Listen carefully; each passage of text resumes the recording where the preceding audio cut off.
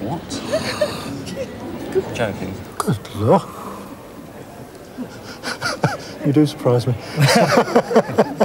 My grandmother knew the lady in the picture and always said everyone knew Mrs. Sanderson because she always wore long skirts. And Mr. Sanderson actually had an art shop in Richmond, which was in Frenchgate in Richmond, and sold easels and paints and the like.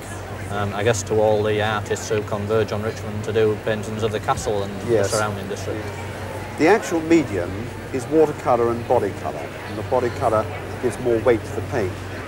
And I think you can see this quite clearly, the way that the structure and the forms are built up, regardless of the folds in the dress, are built up in a hatching, cross-hatching way, diagonal way. Even here, just away from the dress, you can see the way that it is built up very carefully. But when one comes away and outside the main figure, kind of halo effect around her, you will see that the outsides of the picture, the buildings and the pan here, are expressed in more conventional style. Now, the Italians in the 19th century devised this particular technique, and they were called divisionists. I think it's possible, I think it would be good to look at the label on the back, because the painting has been kept in its original frame and doesn't look as if it's actually been taken out of the frame ever. And here's the label here with the Darlington Society of Artists, the subject, the washing day, the original price, and then the artist's name and address. Now, it's a little bit difficult to fix a price on it, especially as it's a local artist, and I think it's probably a rather unusual painting, probably kind of a one-off in many ways, but I would imagine that it would be worth something in the region of £1,000 to £1,500. I don't know what that seems to you. My grandmother would have been absolutely thrilled. Delighted, yes. Yeah. Put those down there. Look at these. Well, these are three very pretty and, in fact, beautiful plates, actually. I'd love to find out where you found them or how you acquired them, were they inherited? Well, they're inherited from my grandfather. Yes. He collected them, and it was one of his hobbies. Well, he got some nice examples here. I mean, if you're starting with this, which is actually a coal-pot plate rather in the Welsh manner, it's a very pretty thing, and that's probably worth, say, £100. This is a very pretty plate here. Do you know what this is? No, nothing at all. Look at the back, and you see Chelsea red anchor mark, so it's a mid-18th century English porcelain plate from the Chelsea factory, moulded in rather the Meissen style, and beautifully painted. There are some minor imperfections here, but it's actually pull the value down a bit. But that's probably would fetch something in the order of £450 to £550. This plate here is quite the most sumptuous thing. I would hazard a guess it may be even one of the most beautiful pieces of continental porcelain we've had in the Antiques Roadshow. It doesn't take a great expert to see the incredible quality of painting. No. Do you know what factory it is? Nothing at all. Nothing at all? No. Well, in a way, it's a German porcelain factory of Nymphenburg. Turning it round here, you will see the mark. There's a sort of impressed mark of a shield, which is actually the Bavarian shield. These plates were probably come from the service which was made for the electoral court. Now, they are wonderfully painted by a man called Joseph Zechenberger, who specialized in doing these superb botanical subjects and marvelous insects, and also sumptuous gilding. Now we get on to the business of what one thinks it's worth. It's nice that sometimes one can be fairly precise. In this particular example, I do happen to know that two plates from this service came up for auction in Geneva, where they sell very well in that particular location. Do you know any idea what you reckon they made? No idea. So. Do you want to hazard a guess? 1,000? Well, you're a little bit on the conservative side. You know, one made last year the equivalent of £8,000. we seem to have a fabulous copy of a first edition of Tolkien's The Hobbit. So let's investigate. Now, the first thing I want to see is the condition of the dust wrapper. It's a little bit chipped, but I don't think particularly badly for its age. First edition freaks, I'm afraid, really insist on dust wrappers. They are rare. People used to take them off and lose them and all that sort of thing. So it is quite important for a first edition of this quality to have a dust wrapper. The binding seems to have weathered reasonably well. A little bit of dust staining at the top and the bottom of the spine, and a little round the edge. But generally, I mean, there's no tearing of the cloth or anything like that. So again, full marks there. Nearly full marks there. 8 out of 10 there, shall we say. And then a complete knockout. Two things that knocked me out. One, a magnificent letter from Tolkien, signed Ronald. But two, sticky tape at the top. Now, that is a thing that you must never do, never ever do. I'm not saying that you did it or anything like that, but people did this sort of thing, is tack interesting bits of information in the front of books. But you should never ever use sticky tape. Look, at the back of this, you can see it all comes off and actually sticks into the paper, and it's incredibly difficult to get out. In fact, it stains the paper completely. So here, wonderful letter. My dearest Jane, here is a copy of my little book, which I send you with much love, and so on and so on. And I hope it will amuse you. Your loving Ronald. Now, who is Jane? Do you know, is this a family? I'm not certain who Jane is, but I know that it's a distant relative. I believe it was an aunt of J.R.R.'s. So you are related to the Tolkiens? Well, by marriage. My husband is J.R.R.'s grandson. Turning over to the front free end paper, I see another signature here for Auntie Jane from Ronald. I assume Ronald, I mean J.R.R.'s Aunt Jane. Right. And Simon Tolkien? Yes, that's my husband. The book came to him when the library, when J.R.R.'s library was broken up, when he died. Yes. Simon was about 10, so they thought that The Hobbit would be the most appropriate book for him to have out of that, because it was a children's book. Yes, yes. Well, The Hobbit, as you know, was written in, what, 1937, and it was the first book. It heralds his famous trilogy, The Lord of the Rings, which everybody knows about. Right. And so, really, this is Tolkien's first famous book. Now, there's one other point about a first edition of this book. Let me take the book out. This is for dust wrapper freaks. Tolkien, in fact, corrected this dust wrapper himself, or at least it is said that he corrected it himself. There is a mistake on these two notes, or on one of these notes on the end papers here. I don't know if you've ever noticed it before. No, I haven't. Well, it is a point. Dodgson, here, has an E, and with black ink, it's been crossed out. So, the first edition freak is not only looking for his first edition, he's looking for a first edition with a dust wrapper, he's looking for a first edition with a corrected dust wrapper, a corrected E, crossed out like that, possibly done by Tolkien, not sure. And then he's looking for a nice inscription, like this, and then possibly a letter. He's got everything. So, what do you think it's worth? Have you had it? I've never had it valued. I have absolutely it's a family thing. idea. You don't really want to think too much further than that. I would say that this would fetch at auction, or some collector would be very happy to pay £3,500 for it. Wow, that is amazing. It is, isn't it? Good. I really am surprised to hear that. Has this picture been in your family for a long time? Yes, it has, over 100 years. It came down to my brother from a maternal grandfather, and we think it's one that he bought in Holland. An old man in Holland was bedridden, and he had a lovely collection of pictures, and he had a new picture put at the end of his bed every day to look at. But when he became very old, he decided to sell the collection. And my grandfather and another friend went over and bought up the entire collection and divided it between them. And we think this is probably one of those, because Dutch pictures at the time were out of fashion, and he got them very reasonably. And so we think all the Dutch pictures came from him. Really? Well, it is a lovely picture, and as we can see here from the label, Herman Swaneveld, it is indeed by him. Labels can very often be misleading, but in this case, this picture is absolutely genuine. This can be backed up by this charming little monogram here, which is quite difficult to see, but which is H and then an intertwining V and S, which is typical for Sonnefeld. But besides that, it is very typical of the artist's work.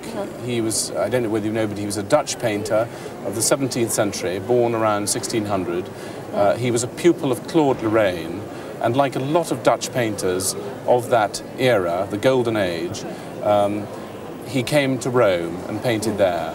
A lot of painters from Holland did exactly the same thing. And they were all, a lot of them were very influenced by Claude Lorraine, who was an immensely influential landscape painter. And as a result, a lot of these Dutch paintings have a very Italian look about them. Regarding the quality of the picture, I think it's variable, but on the whole, very nice. I think this figure here is particularly well painted, whereas perhaps other areas of the painting are not quite so good. So perhaps some of the cattle here are a little bit weak, and the rendering of the water is perhaps not quite as good as it might be. Well, I think a picture in this sort of condition, which is rather dirty and has obviously been in a private collection for a long time, could well be worth in excess of £15,000 today, and possibly more. Are these part of a collection of yours? No, they came out of an actual fireplace in the house. Your house? Yes, in St. Bees. In St. Bees. How many were there? There's about 14 complete, and some with some chips and some broken. Really? Yeah. Yes. Do you know anything about their age or anything? No, not really. Well, this one here is signed Sadler, Liverpool, and that is the maker, or rather the printer of these tiles. And they were, in fact, made in Liverpool in the middle of the 18th century, just after. In 1756, he actually swore an affidavit that he and his partner, Guy Green, printed as many tiles in 6 hours as 100 skillful pot painters could actually paint. So it was a first very, successful manufacturing process. And then they continued to manufacture these for houses and like your fireplace and so on. They're now very rare, very collectible. This one is a lovely picture. You've got the sailor's farewell. You can see she's crying as she lover goes out to sea, and then she's coming back here and he's giving her a present of a watch and so on. And that's probably, the one, the signed one, is probably Society of Foresters or something like that. But I say they are rare, and each one of those, at least £100. Possibly 120, and the signed one, very nearly 200. So when you get it home, get your calculator out and work it out, but it's well over £2,000, I would have thought, for those you rescued. So tell your husband it was worthwhile doing. Well, I like that very much. It sort of fits my wrist like a glove. The wristwatch market is quite an interesting phenomenon of the last few years, and it's influenced by all sorts of different factors: size, shape, material, what the watch does, who made it. This has a number of characteristics that actually put it in the area of the better end of the market. First of all, it's rectangular or square in shape of the dial, but it's a rectangular watch. It's in white gold. It is unusually flat. And if we can open the movement, and I've got a knife here, which I'm sure we're going to have 100 letters saying. Here we go. If I can just take this delicate little instrument to open it here. Normally I can open them with my fingers, but this one has a very, very tight case. There we are. Well done. All right. We can look at the movement, which again is an important consideration. And here we've got, immediately one can notice that it's actually got one particular little detail that makes it rather special. It's actually a minute repeating wristwatch. It's not unique. They made a number of them. Not specifically this firm, but certain firms, Vacheron Constantin, Patek Philippe, made minute repeating wristwatches. And Gobelin were more retailers than manufacturers. They actually had watches specifically created for them to sell. And this is the name on this watch, Gobelin of Lucerne. Now, the particular movement here is 29 jewels. It's beautifully finished, machined, decoration all over it. It's adjusted for 7 positions. That means temperatures, 7 adjustments on it, rather. That means for temperature, for positions, and for various different types. And 7 is almost as many adjustments as they make. That means the watch was tested before it was delivered in various positions and at various different temperatures. The actual train of wheels here is made out of a gold alloy. And this unique little feature where actually when I pull the lever on the side,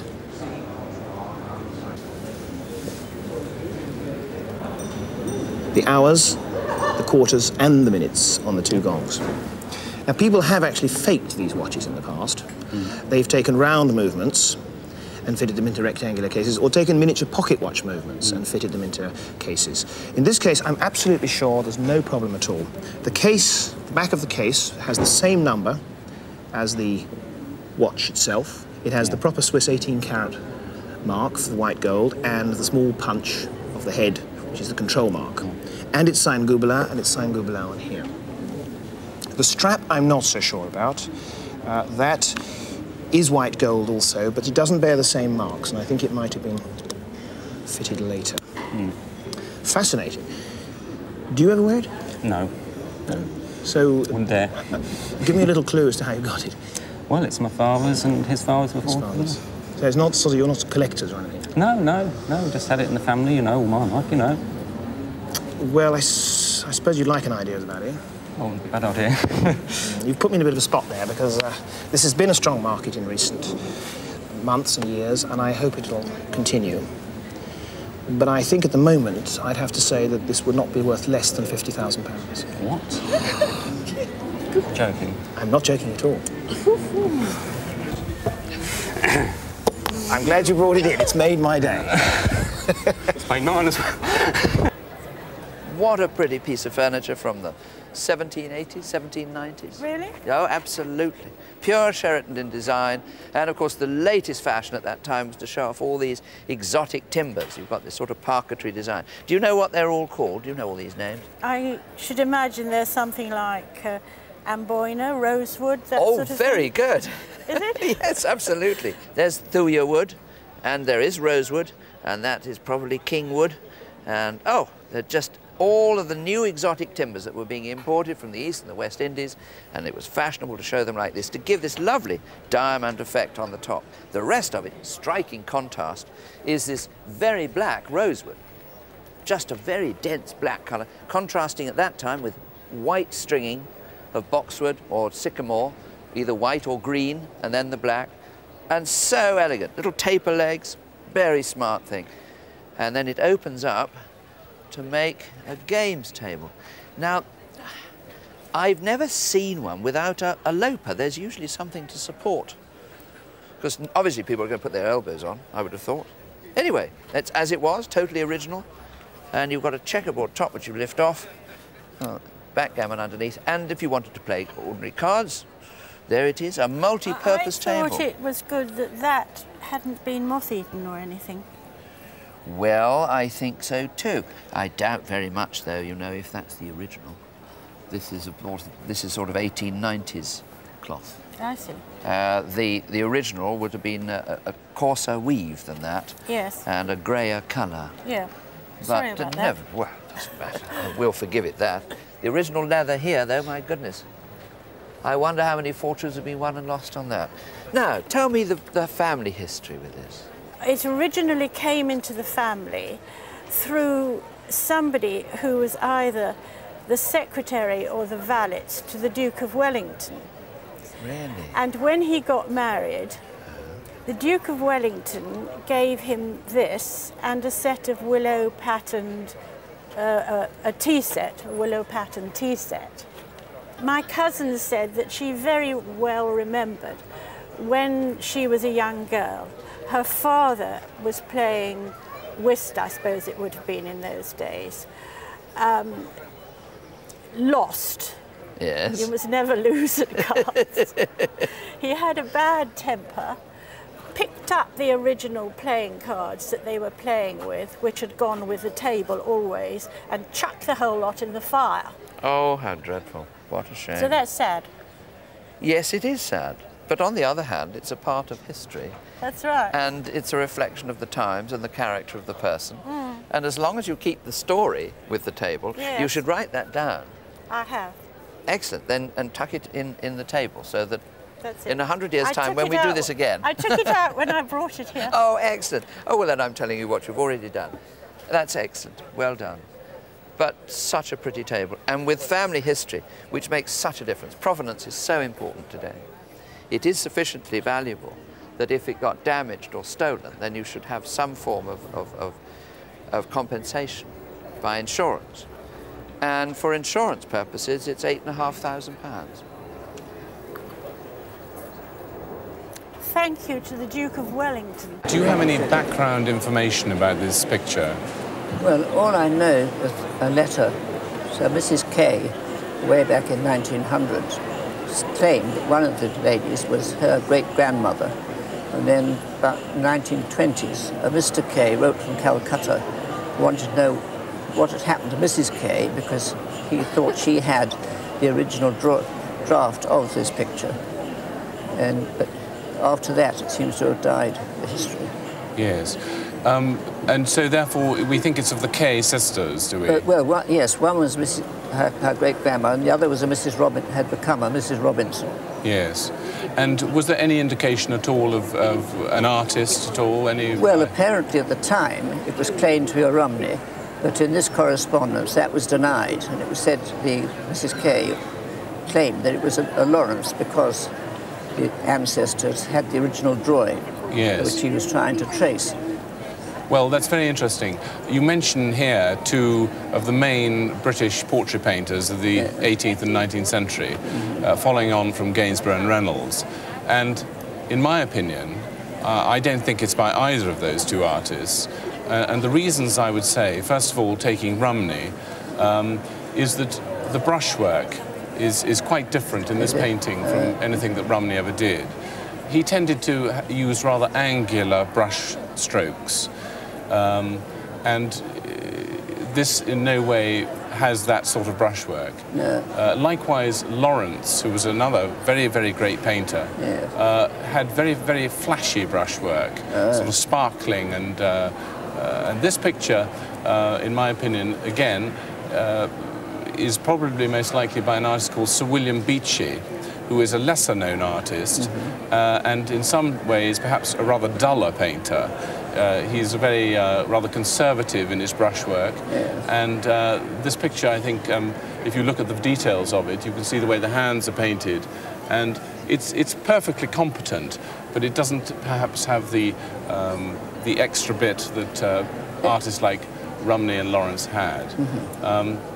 It's really, in my opinion, very typical of his work. And I would think in terms of date, we're looking at something executed probably at the turn of the century, around 1800, that sort of thing. Yes. It is really a very, very nice painting. I noticed one thing that perhaps bothers me a little bit on first inspection, and that is that this hand sticking out of here perhaps doesn't quite work. It's rather sort of curious the way it sort of peeps through there, but I don't think he's fully understood it. But other details, such as the face here and here, are really very nicely painted. Have you ever had any idea what it might be worth? Well, I can't remember the last valuation, but at the time of my grandmother's death, which was before the last war, I think none of her pictures were valued at more than £5. Yes, but well, since then I've had no idea. Well, I think it's gone up a little bit since then. I would think that a picture like this, fully accepted as by Sir William Beechey, is probably going to be worth somewhere in the region of sort of 15, maybe as much as £20,000. What is that? Well, it's in very nice condition, which of course is very important, but also it's a very nice subject of two good-looking people. This is very important. It's really crucial to work out precisely when this bracelet was put together. And I've just been talking with our jewellery expert, John Benjamin, and he confirms that the gold mounts with the fittings and the composition, which is a very classical shape, would have been made in the Georgian period. It dates from the end of the 18th century, or perhaps around about 1800. And that's really very important because the pieces of glass which it's formed of contain decorative techniques which weren't reinvented by the Venetians until the middle of the 19th century. Prior to that, they hadn't been made since Roman times. So what we're looking at is a collection of fragments of Roman glass mounted together at the end of the 18th century. So, do you know a part of its history at all? I don't really. All I really know is the fact that it was left to me by my mother, and prior to that, I believe it was given to my mother by an old aunt, but apart from that, I would love to know its history. It's just come down in the family as a little piece of jewellery. I mean, when the pieces of glass were discovered, they would have come from archaeological excavations as fragments of wonderful pieces of Roman glass, bowls, jugs and vessels. When they were found, they certainly didn't look like this. When we turned the back over, it shows the unpolished surface. Here is how the glass would have looked.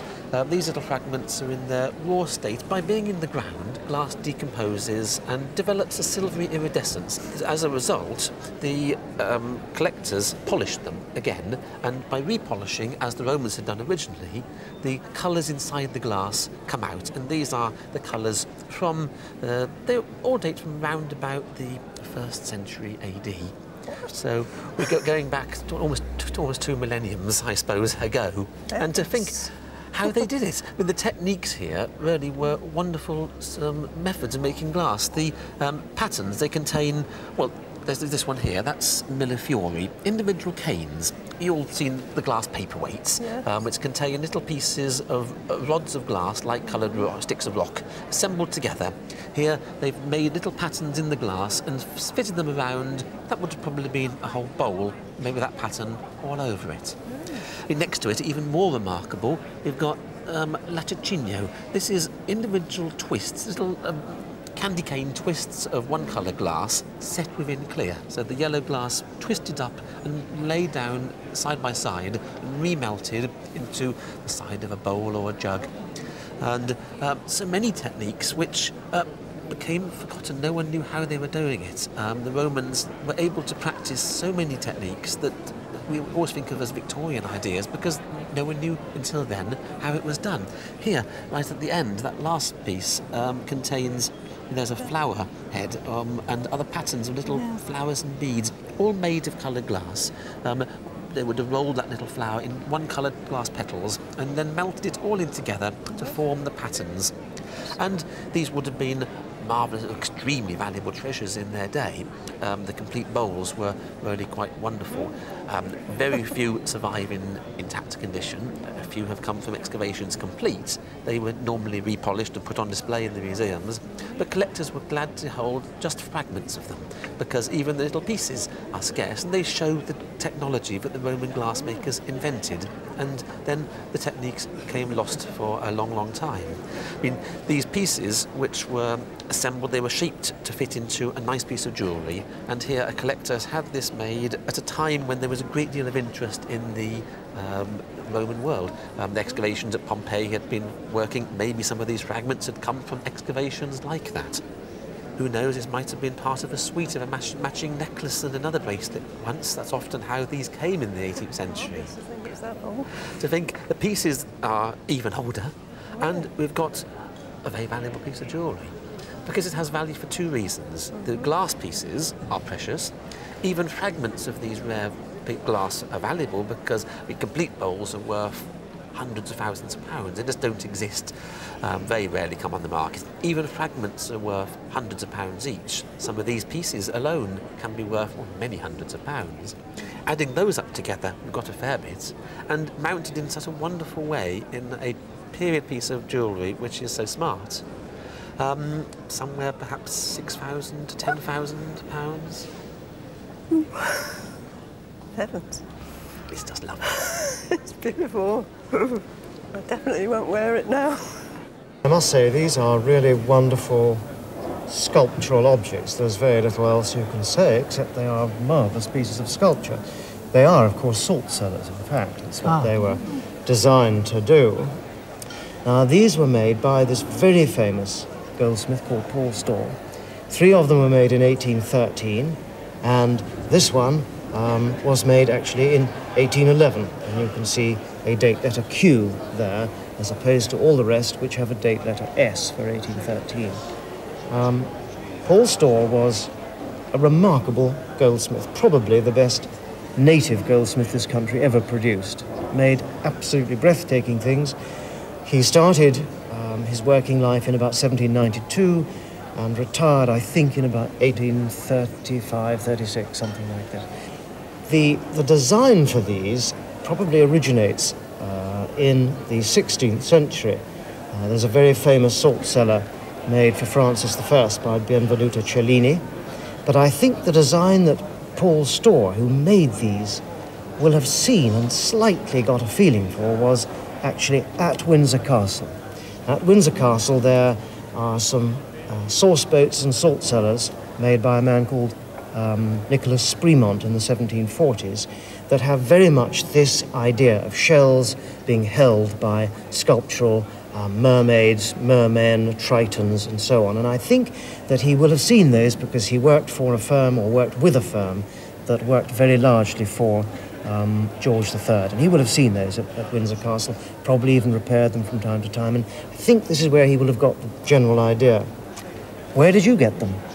Well, my father gave them to me about a year, 18 months before he died. The gilding on them is so wonderful. It's so thick and heavy, and just the quality of the work. Everything is absolutely brilliant. They're not worn. All the chiselling on the little mermen here is absolutely brilliant. They are really tremendous salt cellars. Have you any idea of what you think they're worth? I haven't any idea whatsoever. No. Well, yes. Well, it's difficult. I see. It's difficult, but I've been looking at these and telling you bits about them and trying to think myself. But I think, on balance, if I had to buy these, either from a private house or at an auction or whatever, if I had to buy them, I think I'd have to be looking at £40,000. Good Lord. You do surprise me. Do you know what date this is? No, I don't know. I know how long ago I bought it. I bought it 35 years ago. It, to me, is a very classic part of English furniture history, 1820s. Is it? Late Georgian. I didn't know that. Regency. So typical of that Regency period. I mean, the end of the Georgian period, beginning of the Victorian period. So when things were starting to get a bit fussy, but I'm not going to call this fussy at all because it's right at the time when things were very, very, very elegant indeed. I like the shape of it. I like the size of it is very nice and generous.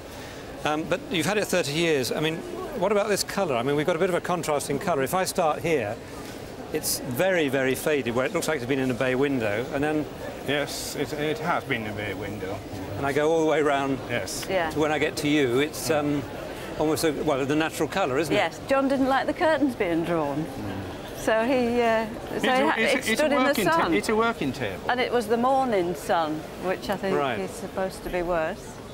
Well, it hasn't helped. I mean, it's quite a nice colour. It's lovely timber.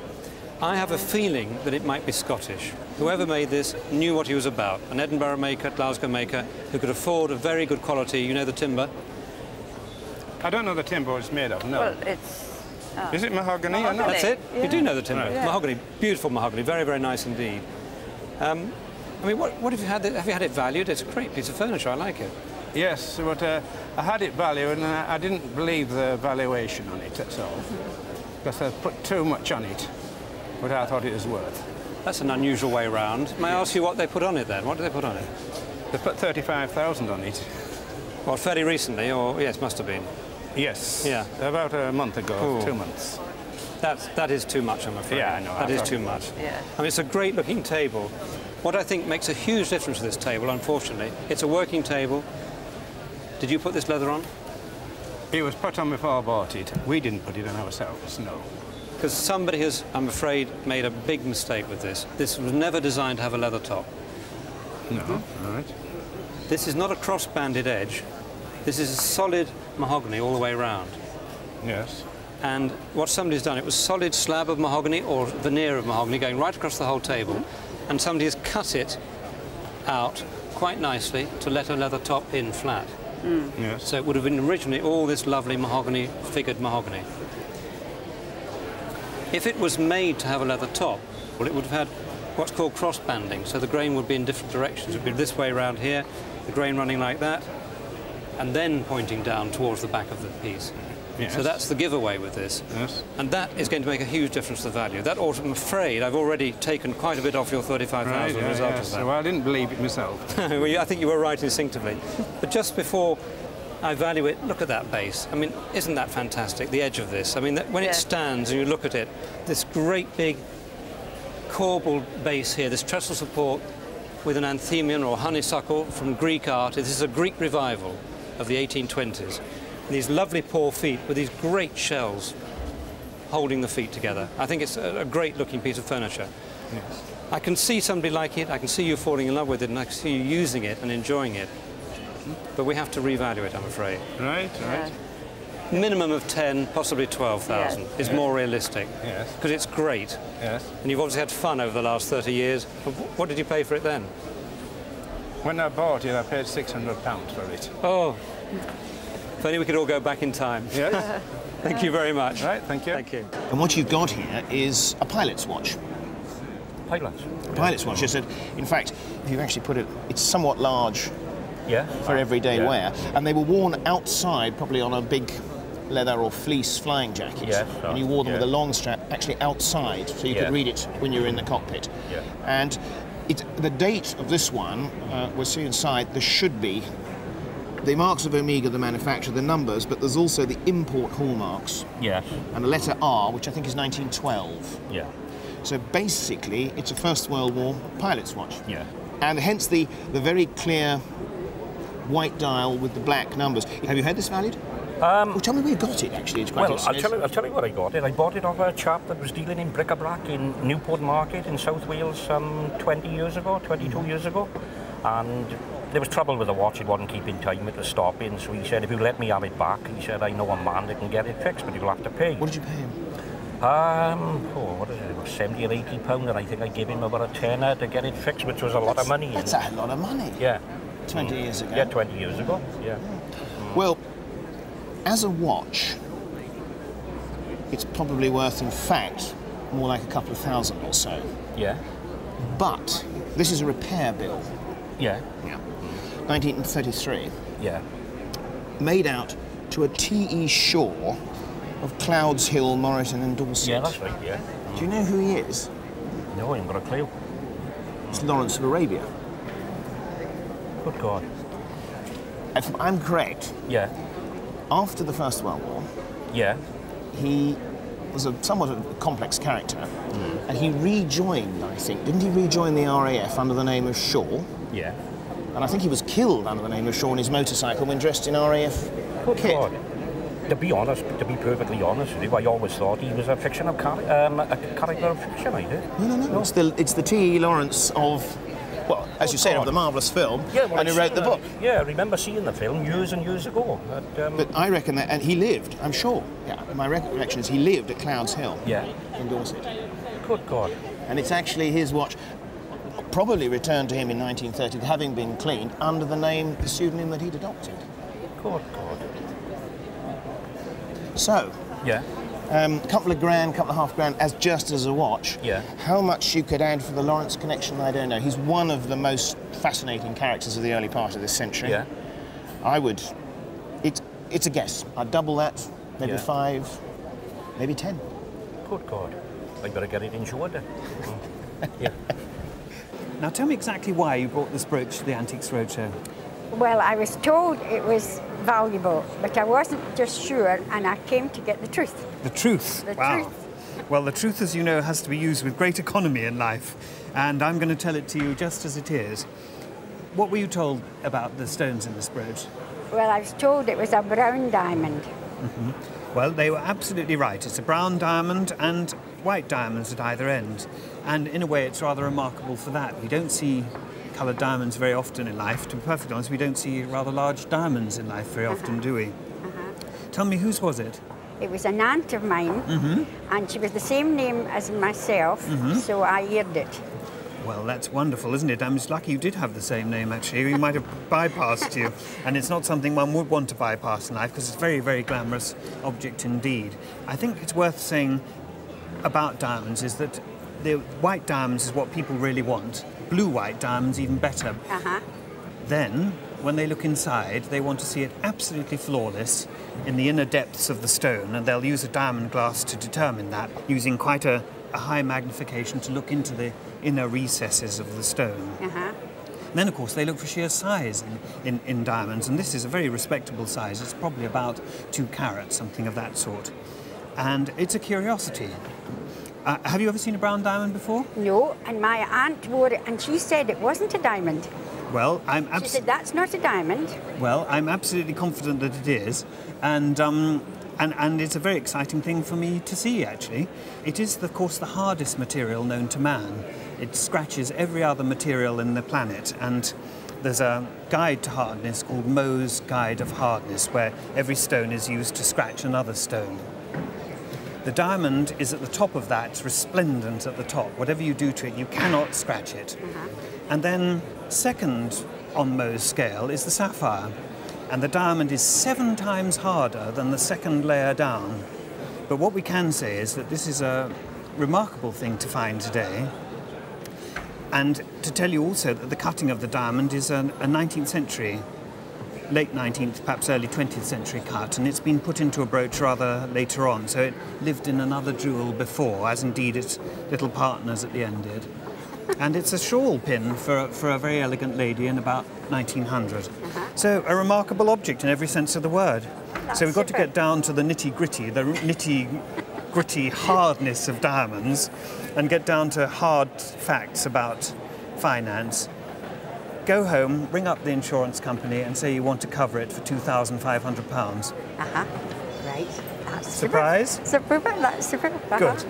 It's beautiful, isn't it? Look at it gleaming in the gleam of gold there. This is actually a brooch, but it broke, so I use it as a necklace, but I will have it repaired one day. It's worth it, I think. They're rather fascinating, aren't they? Were they your great-grandmothers? They were my great-grandmothers, yes, and came down to me. From Germany? From Germany, yes.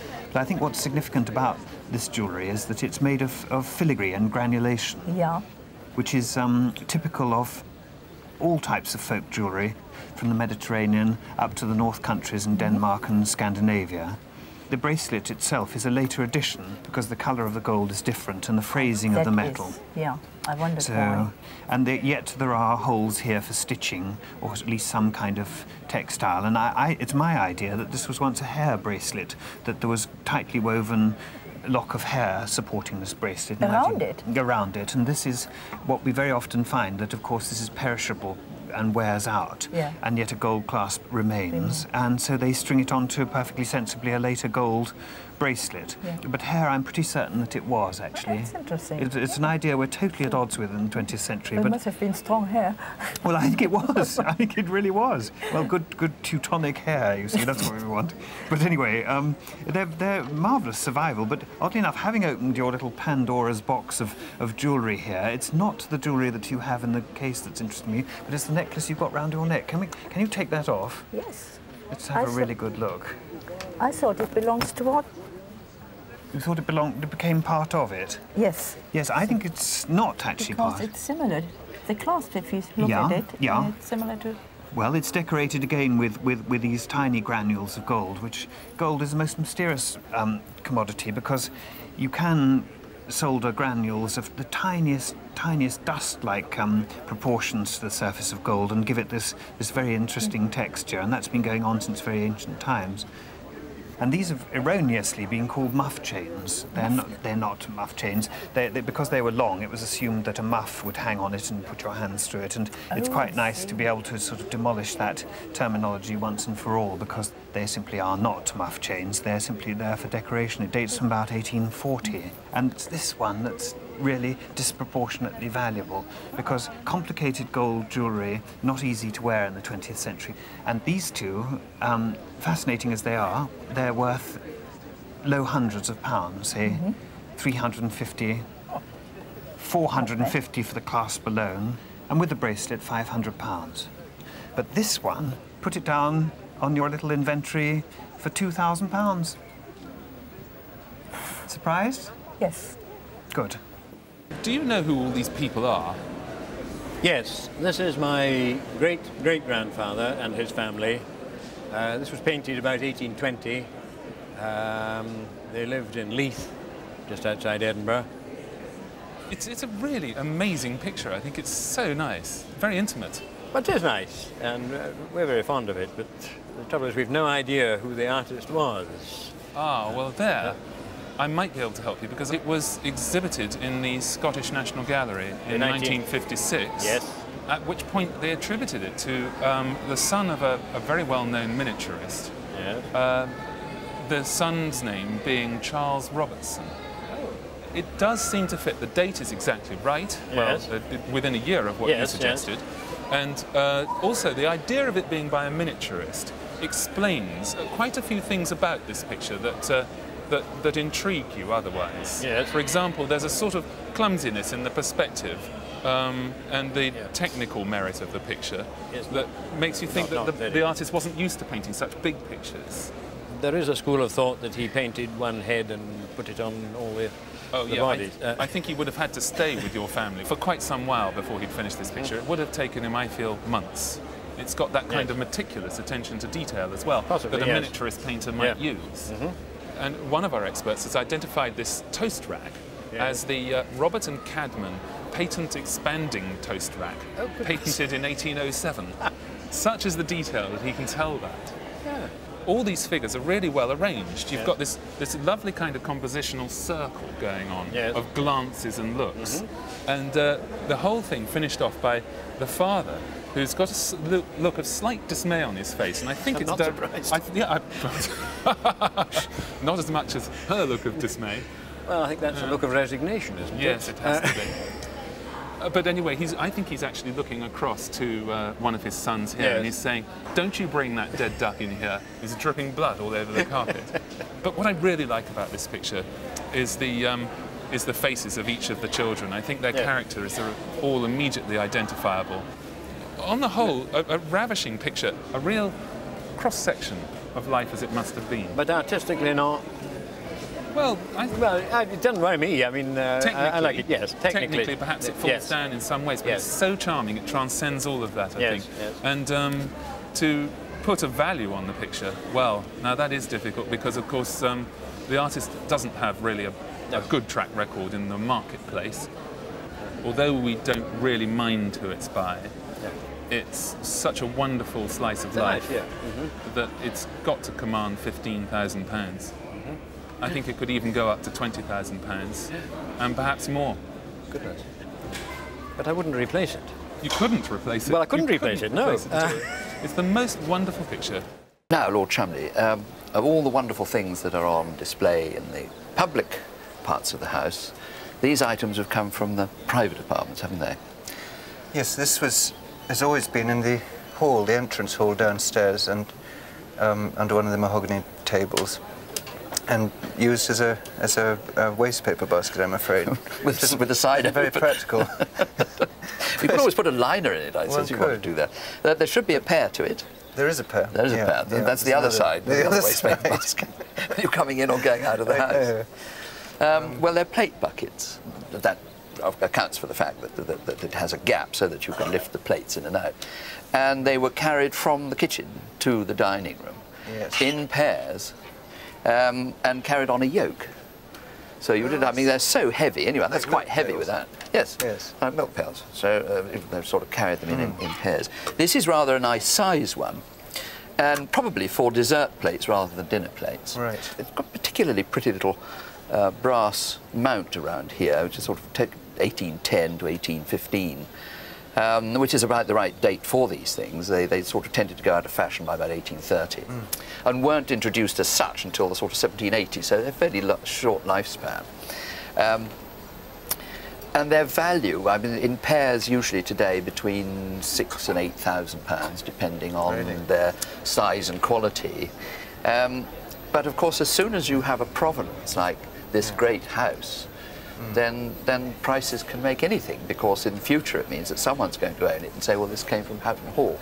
So I think we have to ignore the provenance side and say a pair of these should be insured for, say, £7,500 to £8,000. Really? But as their provenance makes them unique, then they couldn't be replaced. Well, I think we certainly shouldn't be using the squeeze paper. Well, I should find another use. Put a few plates in just to remind you what they're for. Exactly. And then we have this lovely. extraordinary wassail bowl, which is made of one of the most dense timbers known, which is lignum vitae. If you threw that into the lake, it would sink. Really? Oh, yes, it does not float. And this was a wassail at Christmas time, and you toasted your friends. They're almost big enough to get into, isn't it? Like a sort of punch. Absolutely. Oh, yes, sure. With apples and alcohol and all sorts of things. I mean, it really is a stunning piece. It's one of the largest I've ever seen. There is one maybe a tad bigger, but if not, certainly the same size in the Victorian Albert Museum, which has a crisscross pattern cut onto it, and the original fitments to go in those little holes. And those were little cups with a spike on. And I suppose 1640 this was made. Really? Yeah. Very early, yes. Where does this live, by the way? This lives by Sir Robert Walpole's desk in the library. It doesn't have any purpose. It just sits there. Don't sort of throw anything into this, eh? No, well, I suppose with a lid. But it stands on the floor. But really, it should be exhibited. This, in today's market, could easily make £25,000. Really? Yes. Right. So pop it on a table now. Definitely. I bought it in one of these antique centres in London about a year ago. Yeah. It was a case of love at first sight. Love at first sight, yes. It was a pattern that I already have in 2 other pieces. Right. Nothing on the size of this. I managed to persuade the colleague I was with that I needed it. I couldn't quite afford it at the time. Oh, so that was a problem. You wanted it, but you couldn't afford it. No. How did you resolve that? Well, I bought one half of it. You bought a half? Yes. Which half is yours? The front side. Oh, the front half is yours. With the intention that if it was worth its value later on, yes, I could actually acquire the second half. Well, that's interesting. I mean, I suppose right at the start then we need to know what your half cost. £800. £800 for half of the vase. I think it's the finest Carltonware vase that I've seen. There is some printed work at the top of the vase, but when we come down through this lovely willow tree to the handwork on the bird here, with each separate feather colour applied by hand, we can see that it's a magnificent piece of work and has taken hours and hours of time to do. Let's turn it round just to look at the design all the way around. We'll see that this wonderful bird is on the other side, caught in flight. It's almost a photographic image of it. It's absolutely wonderful. And the shape, after a Chinese shape, is absolutely gorgeous. Down the inside of the vase, we have these lustres, which Carltonware were famous for. Yeah. They're lustre glazes. But unusually for this quality of vase, they haven't used much lustre work on it. This vase was made about 1928. Yes. It's a rare pattern. It's very unusual in size. So for all the reasons that you fell in love with it, they were all the right reasons, because it's a wonderful object. Carltonware is just becoming more and more collectible at the moment. People are really beginning to appreciate the quality of the work, which by the 1920s was as good as anyone. I think if you put this into an auction at the moment, you would get £3,000 for it. For that size? £3,000 for that vase. At this current moment? At this stage. Gosh. It's a great object. So it is worth acquiring the second half then?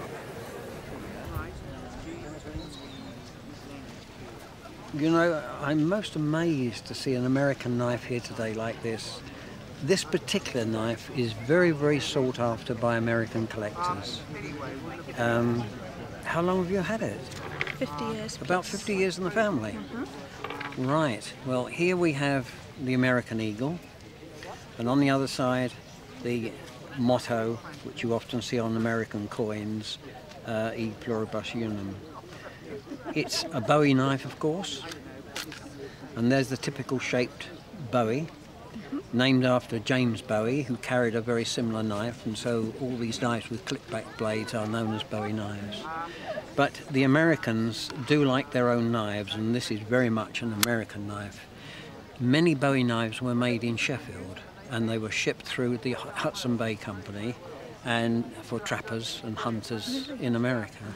But this is an American-made one, and of course very, very desirable in the American knife market.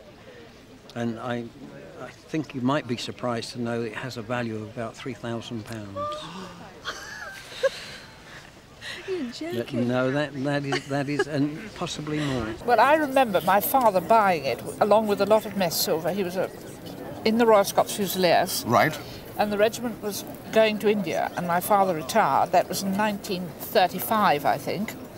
Right. And he bought this and several other pieces, which I didn't keep when he died. I sold them because, quite honestly, insurances and everything else, it was too much. Yes. But I've always loved this. I'm not surprised, actually, because looking at it very quickly, my initial reaction is a spoon warmer. Absolutely. Then you get a big surprise when you open the lid. This is it, because now, a money box?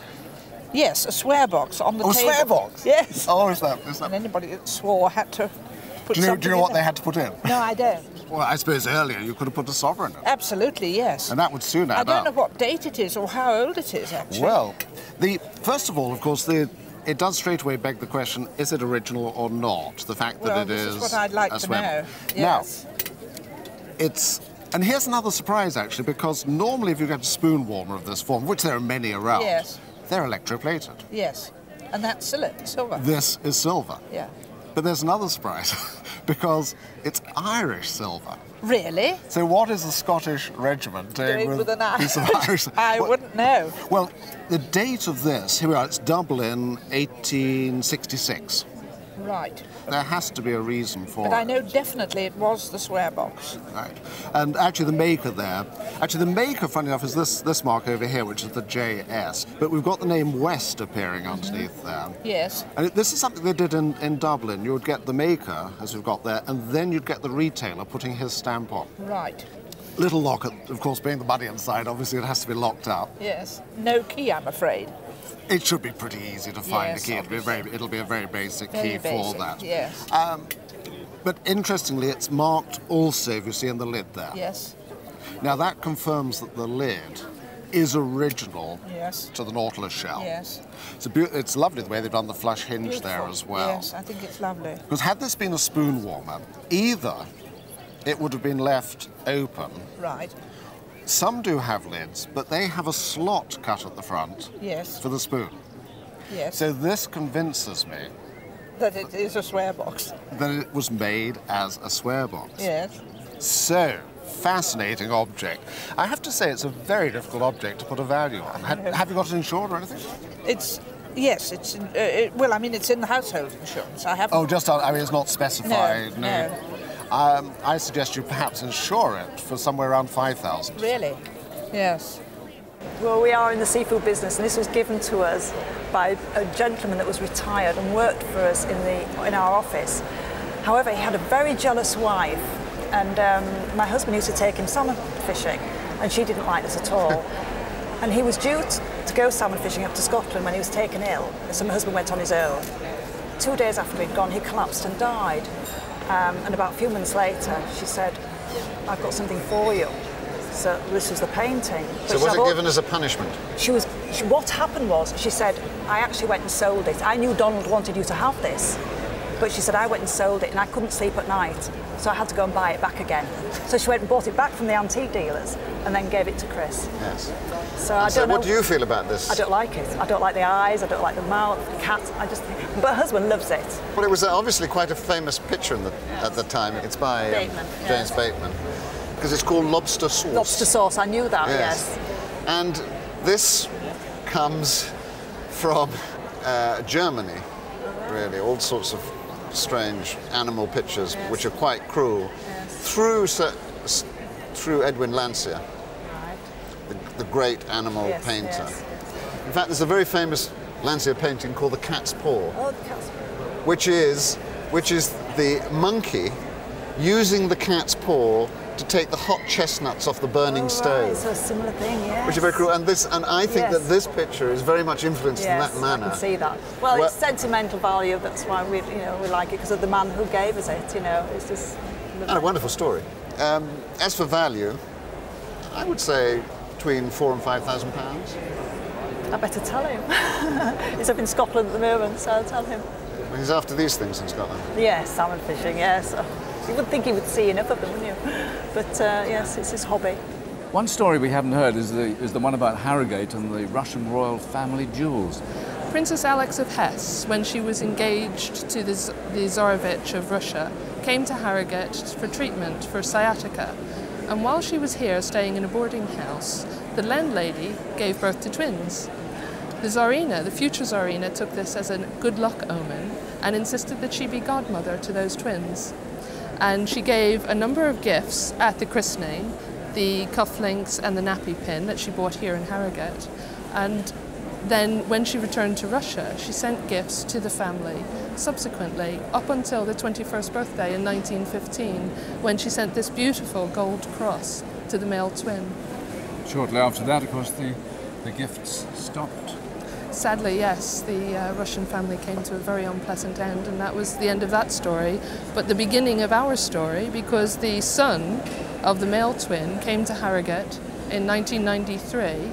He had no family, and he wanted these items to be where they would be appreciated and where they had meaning. And of course, here in the Royal Pump Room Museum in Harrogate, they have tremendous meaning. So they've really come home? Yes, they have. They've come home, and they tell a very Harrogate story. A plumber's son being christened, butcher's son being his godfather, and the future Tsarina of Russia standing as godmother. Sums up the essence of Harrogate in its spa heyday. Mother bought this in a jumble sale about 65, 67 years ago. Oh wow, right, Yes. a jumble set, how wonderful. Yes. What a Yes. thing to find, because it's very heavy to cart around in a jumble set. I wouldn't make the car very I mean, it's far. made of black Belgian marble. Belgian marble? Yeah, yeah. Ah, good. But it's not Belgian or French. No, no. What nationality do you think it We is? thought it was maybe Italian. Very clever, but wrong. It's English. Yes. This is made probably on the Duke of Devonshire's estate. The at Duke of Devonshire, Chatsworth. Oh, yes, in Derbyshire. yes. And there's a difference between this type of marquetry, which is pietre dure, hard stone inlay, Yes. the Italian marquetry, and the English marquetry. The English is much more complicated, much more difficult to do. This is a solid marble top. Yes. And what's happened is they've cut these little holes in to let this into the main surface. The Italians have a thin veneer of marble on top and cut out a little stencil, if you like, which is an easier, still very difficult, but easier technique than this very typical English technique. Yes. Sort of Ashburton area of Derbyshire. A lovely, it's a great little marble table. I mean, it's such a pretty size and so fresh, because the date, we haven't talked, is about 1840 or 50. 1840? Yeah. It's a lot older. It was already 100 years old or so when it was bought by your family, at least. Yes, yes. Now, I've got to value this because I think it's a great piece of furniture. Insure it for £5,000. 5,000. Very nice. Very nice. Well, as far as I know, it belonged to my great-grandmother, but I don't know anything more about it. She came from Yorkshire, and I suppose ladies of her status would have worn tiaras quite often and brooches like that. A typical form for a mid-19th century piece of English diamond work, and technically it's interesting because on the back it's of gold, and yet on the front it's set into silver, and it was to be worn in candlelight, and so there wasn't much concern about the front tarnishing, which it does a tiny bit. Have you worn it? Does it got lots of memories for you? I bet it has. Possibly at army dances, but I don't go to those sort of things nowadays. Not as a brooch or in your hair? No, as a brooch. It's a wonderful, spectacular display of natural beauty, isn't it? And very flattering. Wonderful, wonderful thing. It's high Victorian. Yeah. It's really couldn't be a more elegant form, and perhaps put it down on your insurance policy for £8,000, something like that. More than you thought? Shall I tell you how much it's on my insurance for? Do, go on. 400. 400. Well, it's only 20 times the amount. This is true. My cousin has recently died, and I got these, plus a whole lot of other things. The watch has a lovely, lovely white enamel dial, signed Webster of London. Just look at that case. I mean, that is absolutely superb repoussé work. It is lovely. And so let's just peel that case off, and that'll give us a chance to show you that this is what we call a pair-cased watch, simply because there are a pair of cases, the outer and the inner. And as you know, you wind the thing through the back. Let me have a look inside. Yeah. What a lovely movement. Have you ever seen inside there? I looked in there, yes. Yeah. Absolutely superb. And it's actually signed William Webster, Exchange Alley. Got this lovely, lovely pierced and engraved balance cock. Super baluster pillars. Absolutely what you'd expect for this sort of thing. And here... something written there. Well, it's got a set of London hallmarks. I think I could say that that is 1751. Oh, right. And lovely to see a chatelaine. Now, of course, this would have been worn on a waistband. Yes. And although the top bit here is gilt, the reinforcement bit, the rest of it is gold. Is it? Yeah. The joy of the shagreen case, of course, and that is sharkskin, is it has kept this as mint as you would want. The collectors of repoussé watches want these absolutely pristine in the way that coin collectors want no wear at all. If you went to a good London retailer who specialised in that sort of thing, with the gold chatelaine, well, I think you've got to think about £8,000. Eight? Yeah. This is one of the most magnificent and interesting works by this artist that I've ever seen. Is it? Yes, it is. Pike, yeah. Yes, by Pike, by William Henry Pike, and the date 1874. Yeah. And it's a view of Clovelly, I think with some license to it as well. The interest that the artist has built into this picture is quite incredible. Your eye is taken right across with various centres of interest. The children playing, the high pitch of the houses here indicating the steepness of the streets, the boats, and the harbour, of course, of Clovelly itself. A really good Victorian composition picture. I've never actually seen one as big as this before. My father actually, I think, got hold of it from a satisfied client when he was in the property business before the war, before the Second World War. And it passed to me when he died, and we have it now in our home on the hall wall. I would say this was clearly a picture painted for a patron, rather than just a picture that he painted commercially. Sure, sure. Now, it needs restoration, it needs recanvassing to stabilise these areas of flaking paint. Right. It needs cleaning, and it also needs the removal of those earlier attempts at restoration. Yes, yes. As it stands, value-wise, it's worth between around £5,000 and, say, £8,000 today if it were to appear at auction. Yes, yes. Thus is the importance of the picture. Sure, sure. The bracelet is 18 karat gold and it's got an English hallmark on it. The diamonds, which these are all the way around the outside, are what we term as Swiss or 8 cuts. That's to say they haven't got the same amount of facets as a full brilliant cut diamond. But having said that, the quality is exceptionally good, I think. But it's a nice watch. I mean, it was your mother's. No, actually, it was my grandmother's. My grandfather was on the Queen Mary when it first sailed, and the American woman was looking over the top, and her jewellery box fell down the side, and he had to climb over the side. He could have been killed, and he managed to salvage the jewellery box, and she gave him that in appreciation. How fantastic. Yes, it's a lovely story, isn't it? Yeah. So it's very sentimental, that one. Oh, I should think it must be, yes. But I mean, a watch like that today, to go into a shop to try and buy one, to replace one like, it's going to cost you best part £3,000 or £4,000. Yes. Thanks for bringing it along. Thank you. Thank you. You're from a local museum, is that right? That's right, the Wheel Martin China Clay Museum near St Austell. I see. This picture was commissioned by Henry Rockingham Gill of the Trevanian Estate, a local landowner. And the artist was a local artist, Elliot of Newquay, and commissioned and painted in 1892. The scene is a China clay pit, as it would have appeared in the late 19th century, Car Clays, and that's still in existence about a mile up the road from here. It's called Car Clays? Car Clays China Clay Pit, yes. Yeah. It is a mighty pit and well worth going to see if you get the chance. Yeah. It certainly looks it from the painting. I mean, you get a very strong sense of the scale by these streams going up back through here, and that aerial little railway, presumably for taking the carrying water, I think. It'll be an aqueduct carrying water. Carrying water, I see, yes. I looked up Eliot, and he exhibited a number of pictures in the Royal Academy. They all seem to be views which are very majestic, command a grand prospect. And you can see that that's what he's tried to do here, to catch that. He's keyed it in very cleverly with just this little wooden trestle here with a single chough or crow sitting on it. Ah, okay. It's kind of keyed the whole thing right in. It gives you a strong sense of the sheer size of the place. It's in remarkably good condition. The colours have lasted well. So you get a strong impression of at least the artist's idea of how this clay pit looked in those days. I think it's rather rewarding painting. Its value, something in the region of £3,000 would just about cover it. Yes. Thank you very much. It's about right.